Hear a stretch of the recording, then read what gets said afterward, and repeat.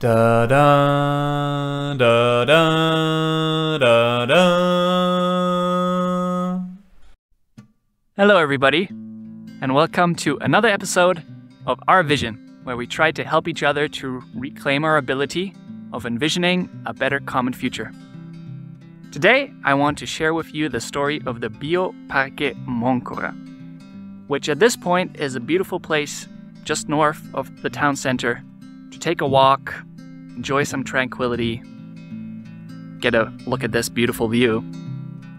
But at the same time, is also one of the pioneering reforestation projects. It was started 14 years ago in 2009. The 6 hectares of land are actually not owned by a private person or anything like that, but by an NGO, the Asociación Aquileo Parra. Fun fact, Aquileo Parra was the first president of Colombia in 1876 and was born right here in Barichara. Well, while the association does have several dozen members, the project was started and is currently mostly run by 2 women, Camila and Vicki, who came to Barichara a few decades ago, and once they saw the opportunity, proposed to reforest this land instead of using it for very, very, very profitable real estate development. Since then, they have put an incredible amount of persistence and patience into tending this, and I would say have developed something really quite beautiful. So say hello to Camila and Vicki. My name is Camila Encinales. My name is Vicki or Maria Victoria Camacho. The land of the Bioparque belongs to the Asociación Aquileo Parra, Amigos de Barichara, a non-profit organization who bought some of that land, and another part of the land was donations to them. 2008, the Asociación Aquileo Parra Called for a meeting with the community to tell the community that they had plans to make 60 houses in that land. And the opposition was very, very, very strong. So strong that the Asociación said, okay, then what would you like to do with that land? See? Make propositions. And we said, why don't we plant trees there? That land used to be a forest long time ago, no? That it was cut down to plant tobacco. Tobacco needs a lot of sun, so can be shadows. And then to plant beans, and cattle. and then cow. So it was barren. It was erosion, no trees, no shadow, no soil, no rich soil. And we said, look, let's do what we can. We have to do it. Because if we don't start and if we don't do it, there's the possibility that finally they'll build some houses.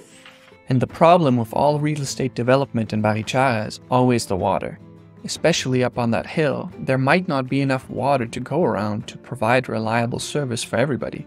So after a few months of planning, the first tree was planted in August 2009. Now, I thought that probably happened after a long process of trying to convince the association, but... No, it was just like that. So long. No.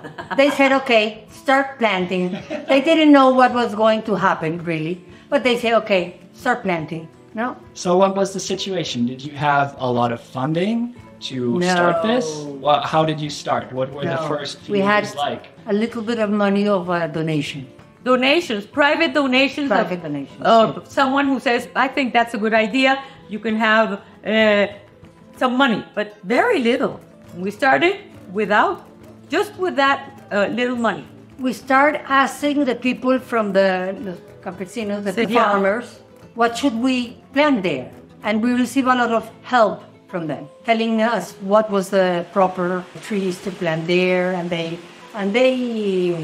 helped us. They helped us. Yeah. Because this is dry tropical forest. So we had to plant the native species. No, we weren't going to plant anything else. So we started planting. We started making holes with help, and we started planting trees and learning from the beginning. My inspiration was my husband. He died some few months before we started planting in the Bioparque. He did a lot of planting in trees in many places in Colombia. I've always been, let's say my family has always had coffee farms, or I was in touch with nature and I liked it. But I didn't really have a plan to dedicate myself to a project like this one, no. No, me either. The one who planted trees was my husband, not me. During those early days, the dry seasons were tough, since there's only one small natural water reservoir in the Bioparque, and at that time, no pumps. So Vicki and Camila were manually carrying around water in buckets to bring it to the young trees. However, it was working. The project got off to a good start, and the planted trees started growing. It was still, however, a very lonely affair. During the first 2 years, nobody really went up there. But then that started to change. 2 years after we started planting trees, when they were little, but we could show something, we started writing to the schools, and we wrote to the main school here, telling them that we were planting, that what our project was, and that we would like all the students to be able to go up there and start a project of education, everything that had to be with tropical dry forests and everything. So I think in that moment when we started working with the students, with all the children, the community started learning more about what we were doing, because the children go home and tell. That work with the students was marvelous. And then the families start knowing, okay, these children are going to the Bioparque, where is that? Okay, we want to see it, And that was the way that the community started knowing and looking after the Bioparque. I think that when we had the pandemia, the COVID, sí. That was very important because people didn't have anywhere to go, and they could go and take a walk and sit around and be in the air, not only in the streets of Barichara, but in the place, so that people from the town started going more in the street. Anybody can go at any time, and if you don't have to pay anything to go in, because we believe firmly that this belongs to Barichara. There still were many challenges along the way. The dry seasons could be devastating, and funds were always barely existent. Vicki sometimes gave charity concerts. They sold bags with Bioparque motifs and had other fundraising drives, with which they now officially employ one person to conduct regular maintenance. However, individuals would also regularly give direct donations, because Vicki and Camila say people trusted them. How did that happen? Trees growing is very sexy. The education with the children, that is also very important for us. Very important. It's very important. We try that the activities are fun, but we try to learn. We want them to learn about the species that are proper of the tropical dry forest and of this region, so they can learn the names, tell them about the experience of the Bioparque, how we started, how if you continue doing things, you finally can get a result. And we do a lot of games about the trees and what is the importance of trees and the importance of water. Yes, that was a main issue. Why we have to plant trees? They didn't know. Why? No? And we want them to know the trees. The names. Their structure, the leaves. They had to draw a tree, for example. And we tell them that the Bioparque is theirs. It belongs to Barichara. It's important to Barichara, and they have the mission to take care of it, because we're not going to be there all the time. The main sentences we say to the students and to the people who come up to visit is, the Bioparque is of all of us. of all of us, and we have to take care of it. I think it cannot be stressed enough how important this is. Continued maintenance over generations. This is the obstacle that so many projects fail to overcome and then slowly get lost. So how are activities organized now? We have a committee For projects, for new projects. with people from the Asociación aquí Leoparra. So we take decisions with them now. And with the board. Because now the Bioparque is it's important. I mean, it's known in the region, it's known in Colombia, maybe abroad. So then the board of the association are interested to know what can be done, what we are planning, and they discuss it, we discuss it all together. So what's your vision? What's your plan for the next few years? And why? For the next 3 years, densify the Bioparque. More trees, more trees. And also to continue with the education, and if we can get some help, because Camila and I can't do everything, then to have more students coming from different places of different ages and continue with the education. Because we need trees, because we need water. We need food also, and you can mix the two. And if we have water, we can have a better life for everyone. And why is it so important to educate the children of Barichara? Because they have to be in charge of the Bioparque in the future.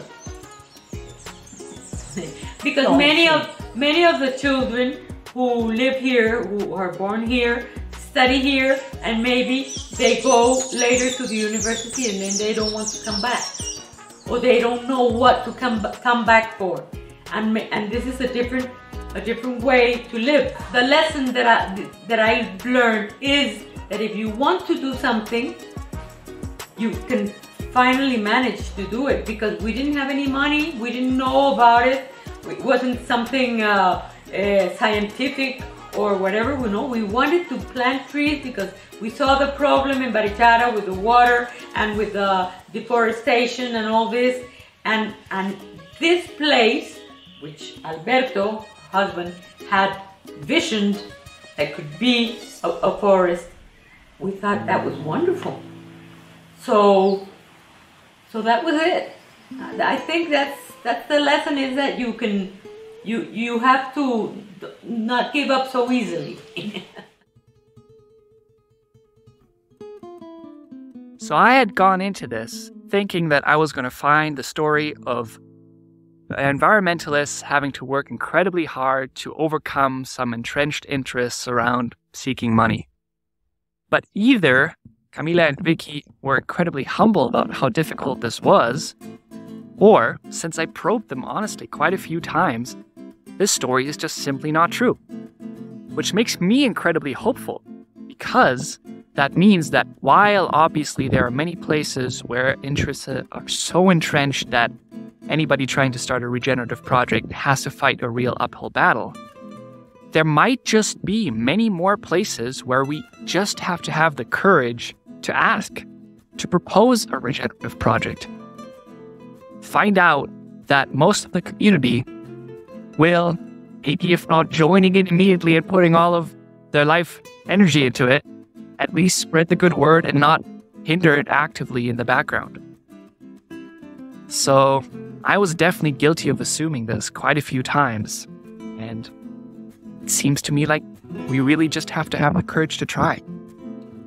I'm also incredibly impressed by the fact that after convincing the landowners to use this regeneration, there was never really any big initial investment nor a large labor force used for this.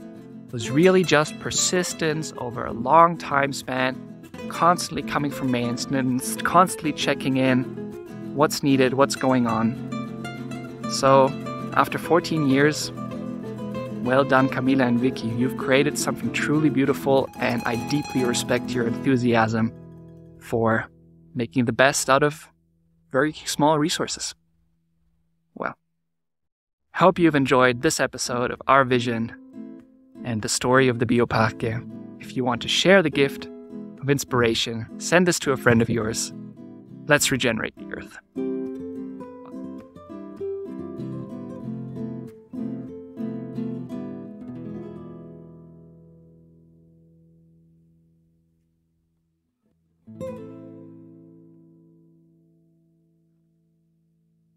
We like our work. Yes, we love it. We love our work. Yes. And I think it loves you back. That's